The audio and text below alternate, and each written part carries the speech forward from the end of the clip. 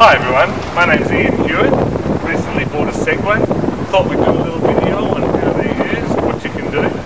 When you get a Segway in the box, it comes with manuals, etc. And it also comes with two keys, a black and a red key. The black key is for learning or children or for the lower models, and it's governed to 6 miles per hour or about 10 kilometers an hour. The red key on the other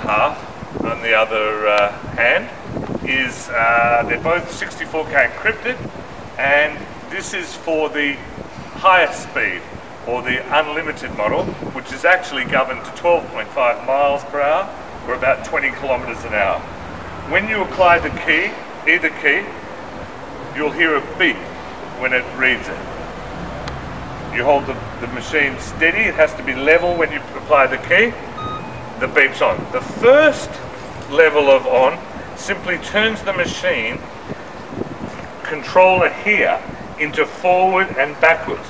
You twist it to the left to go forward, to the back to go right. This is simply to move the machine around so that you can take it up flights of stairs or over to your car, etc.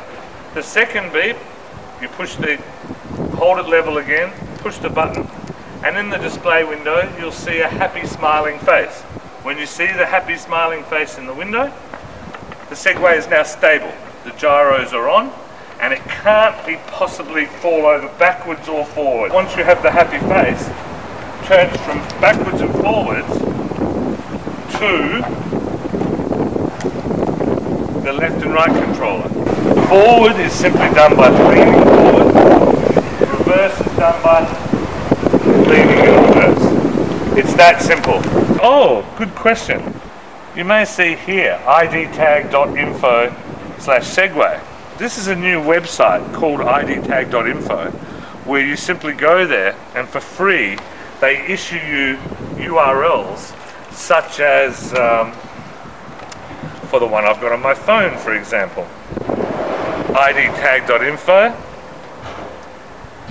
with a number. If you put that into a browser, you're going to find a page about my mobile phone and how to get it back to me. If you put this into a browser, idtag.info/Segway, you're going to find out who the owner of the Segway is in case they're ever lost.